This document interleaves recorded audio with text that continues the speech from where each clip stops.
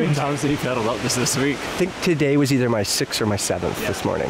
I worked it out. It's 5,000 feet a day for not 8,500 feet a lap. Yeah. So if we're out here 10 days, that's 50 grand in 10 days. I'm really tired.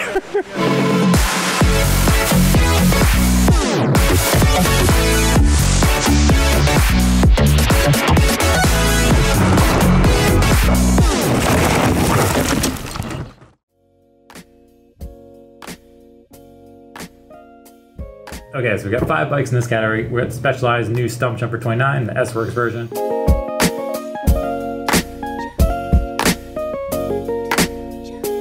We have the Kona Process 29.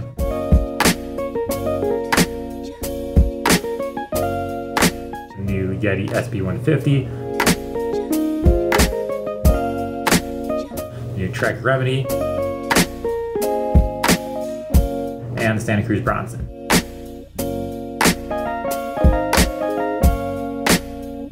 So that's 2 bikes, 27.5-inch wheels, 3 with 29, and kind of range travels from 140 to 153 millimeters travel. Yeah, it's quite a wide spectrum. Like you say, they all sit in that sort of like trail, mountain-y, light enduro category. What is it though? Seriously, they all sit across the spectrum, but they're all so different. If we were all going to walk into a store, I don't know if we'd pick the same bike. No, I don't I'm think sure we would. wouldn't. I wouldn't pick the same bike as you. You picked and I mean, I think it'd be certainly dependent on where we live too. Yeah. Exactly. We live in a similar spot, but you live in a different place. Yeah, I'm on the East Coast. Yeah, just drink moonshine and talk weird. Yeah, so you ride different bikes. Grits. Grits. Liver mush. Hush puppies. NASCAR. Oh, you know about hush puppies? I know and about NASCAR. it. Yeah, it's deep fried bread. Of course I know about it. Yeah. I'll mail you some. Yeah. Pick 2, top 2. Top 2. One that I didn't expect that I would like is the Remedy.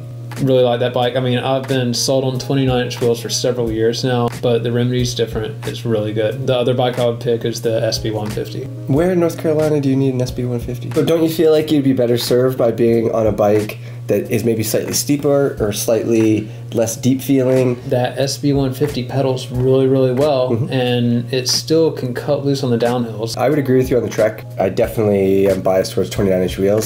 That Remedy shows up. It's got 27.5-inch wheels. It's got these big stupid tires It's like on 2 it. 6s, right? Yeah, like I'm not about that life. I got on that bike and it blew me away. Yeah, It still likes to go uphill really well. And it's super nimble. That's the thing. Like all of the bikes, you're right. Like that Yeti, that SB150, it's slack, but you can get it up stuff. The Remedy, it goes up all the stuff with way less effort, and it feels light. And then on the way back down, it's nimble and tossed around. It's easy to ride. The effort that you have to put into putting that bike in a line is far less than a lot of other bikes. And then also the process.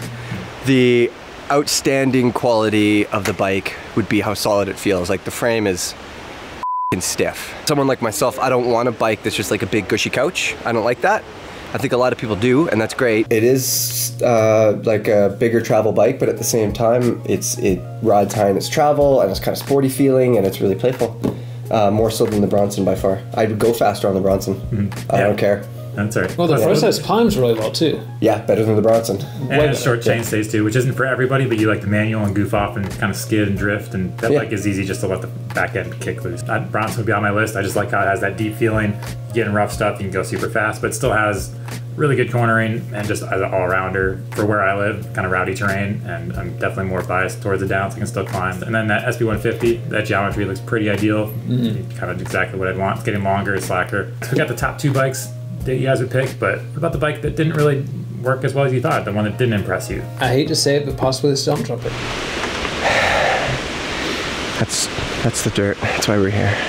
No, we're here because we have to film.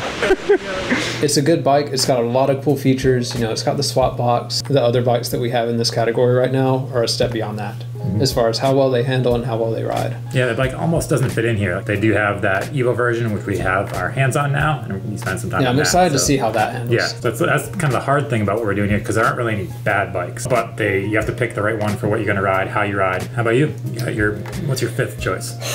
Probably the Bronson, to be honest with you.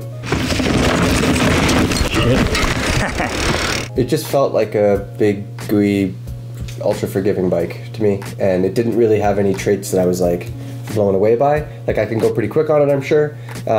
Quicker than on a couple of the other bikes, definitely. It always felt like I was using too much of the travel. I didn't like the Stumpjumper, but I think a lot of people will. I'm liking it more and more. I didn't at first, except the color. I'm not a real big fan of that. I think the bike that I would like to spend more time on, though, to learn a little bit more about would be that SB150. I agree. I feel like that bike is the most, almost maybe forward thinking. The geometry is kind of the next step. And I think that's one of the big differentiations between that and Specialized. You know, the Stumpjumper I think has a reach of what, 445 for the medium, and you know the Yeti's. That's a large actually. It's a 445 for a large. Yeti's okay. 480 at a large. Right. So that's like it's huge. Two different sizes. It's a lot different. All right, y'all. That's our thoughts on the 5 bikes we had in the aggressive trail, enduro, whatever we're gonna call it these days category. Thanks for checking it out, listening, and yeah, have fun. Go ride your bike. Let's go get food. Done. Have fun, go ride your bike. It's a novel concept, you know.